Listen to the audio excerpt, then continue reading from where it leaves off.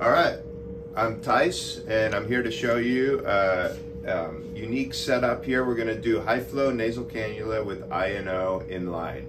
And the indication for this is simply the same as INO, always the same indications for INO as usual, but this use case is for if you really want to extubate your patient, but they're still on INO. In other words, they're ready.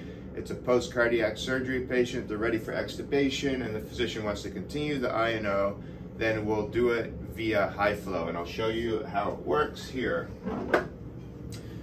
You'll recognize this. This is the injector module. There's always a 15 mil adapter available on the back here. And then here's the sample line. So in the same way as on the vent, we're going to put those in line in their logical places, and I'll show you in a minute. To do it, you're going to need two additional parts that might not be on the back of the INO machine.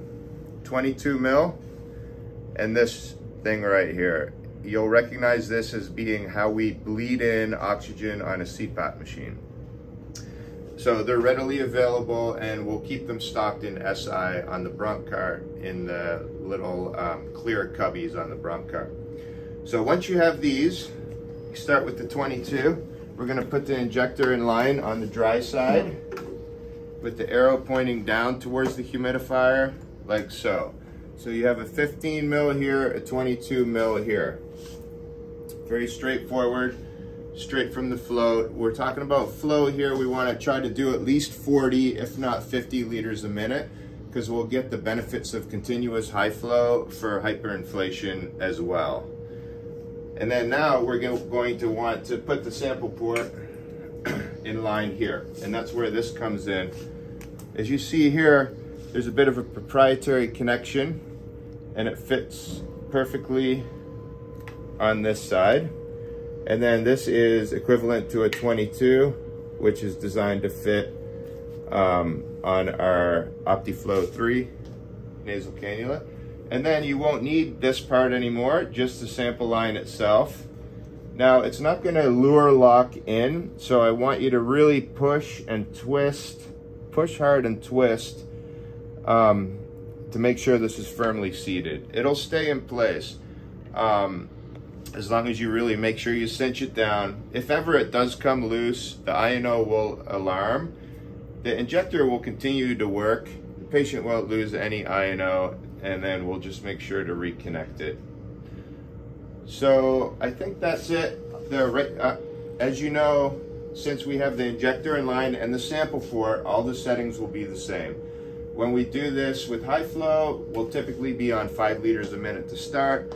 We'll typically wean down every 30 minutes by 1 part when it's time to wean, based on certain criteria. Make sure that you ask the physician what criteria you want to be monitoring and what the threshold is to stop the weaning or continue the weaning.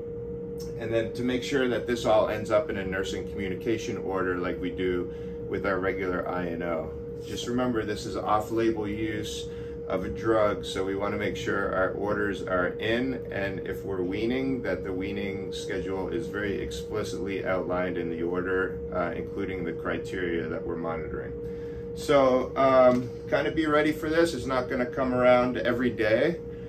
I think the biggest things are to grab one of these adapters, grab a 22 mil adapter, and it very logically will piece together. Just like in the vent, we're injecting here on the dry side of the humidifier, arrow pointing towards the patient, and then we're sampling all the way up by the patient. Because it's single limb, there's no Y to keep it 100 cc's back from anything, so it can be right up here by the interface. So if you have any questions, just hit me up and call your lead. They'll be more than willing to come down and give you a hand. Cool, thanks everyone.